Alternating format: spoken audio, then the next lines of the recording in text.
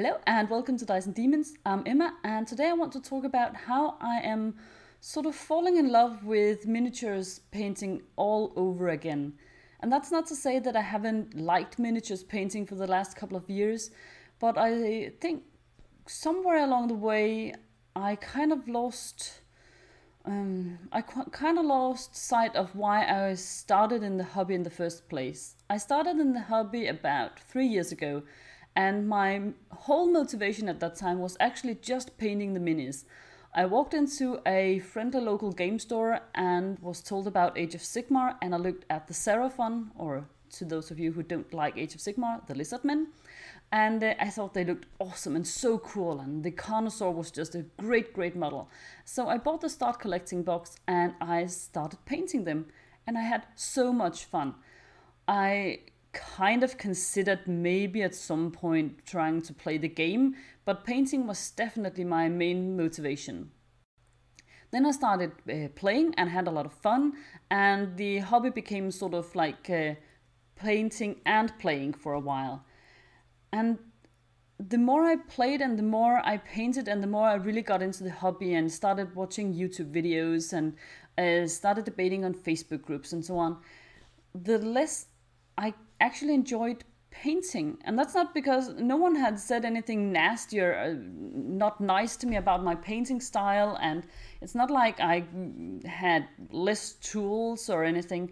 Quite the contrary, I got more and more tools and better brushes, and I learned about more techniques and methods and all sorts of things. But I just enjoyed painting less and less until I got to the point where I was only painting to play. And I've said this many times in my videos before, for those of you who have watched other videos of mine, that I'm painting to play. So it's okay if it's not quite perfect. It needs to look good on the tabletop, but I don't particularly need to have awesome looking models. They just need to look nice on the tabletop.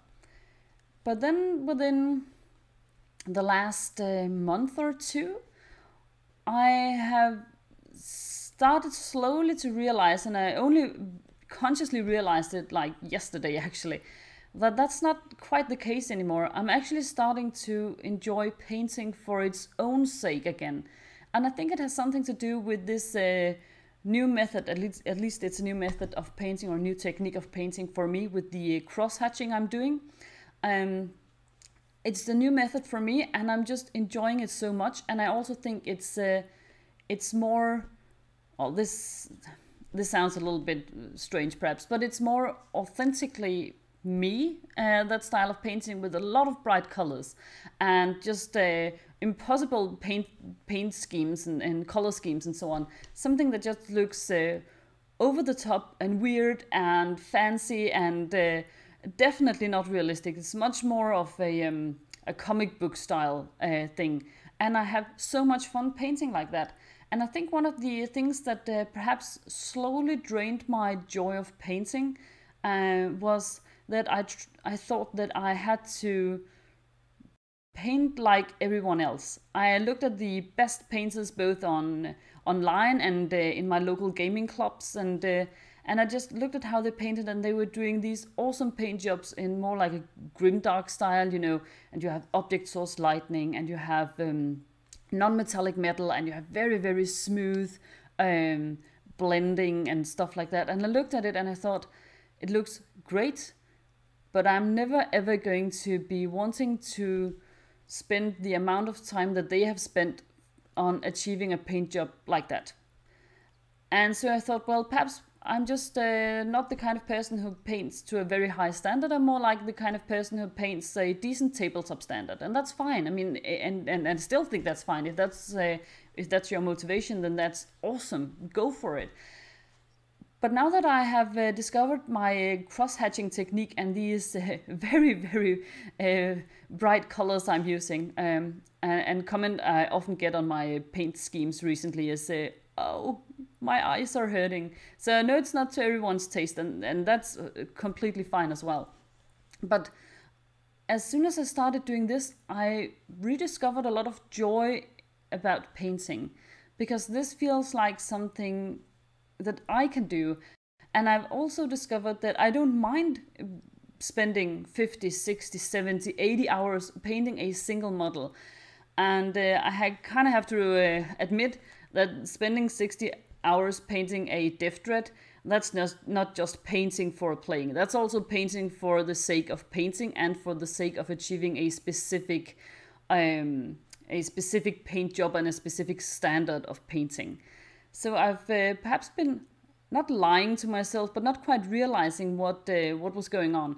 I had forgotten how much I actually love painting, because I lost track of it while trying to paint the same way that everyone else is painting.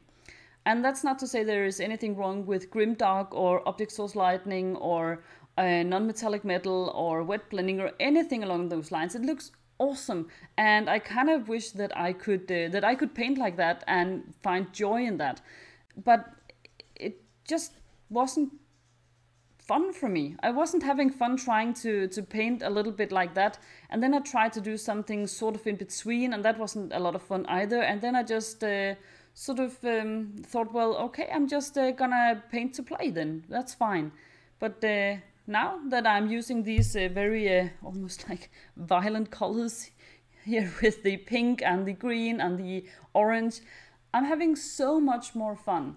And I think what I'm trying to say with this video, I know it's a little bit rambly, is that if you're not having fun painting the way you're painting, perhaps you are not having fun, not because you couldn't enjoy painting really, but because you're painting the wrong models, or you are painting a way that's not fun for you. We don't have to paint the same, all of us. I mean, at the end of the day, we are painting plastic toy soldiers, so we can paint them any way we want. So if you've always dreamt of painting them, you know, shocking pink or with flowers all over their armor plates, do it. Go for it. It's your toy soldiers, and if you have fun doing it, do it. Go for it. So that's yeah. So I really started to realize that I'm falling in love with miniatures painting all over again, and it's got everything to do with choosing a painting style and technique that's actually my own, and not trying to emulate someone else's paint job. I was always going to be just a bland copy of someone else, and that was just so boring and so uninspiring. But doing the things that I think I am reasonably good at, and just not trying to be something I'm not, and not trying to paint in a color in a way that's not, and not trying to paint in a way that's not really for me. I'm having so much fun, and I'm falling in love with painting all over again. So perhaps here on this channel, I will sometimes not be saying that I'm painting to play. Sometimes I'll probably just be painting to paint. I will also still have some models that I'm painting actually to play. I mean, I'm not going to be spending 10 hours on a single orc boy. I don't see that happening ever. But perhaps I will also paint some models for, I don't know, perhaps even a painting competition at some point. That might be fun. I've done that a little bit in the past when I was completely new in the hobby and I was still really having fun with painting. And then I just, yeah, as I said, fell out of love with painting for competition or for or with the aim of achieving a high painting standard. So, but now that I'm rediscovering the joy of painting, perhaps I'll go that route at some point. I don't know if shocking pink cross hatching will ever do very well at a painting competition, but that's fine. I mean, I think it would still be a model that I would be really, really proud of displaying. So and that's, I guess that's what really matters.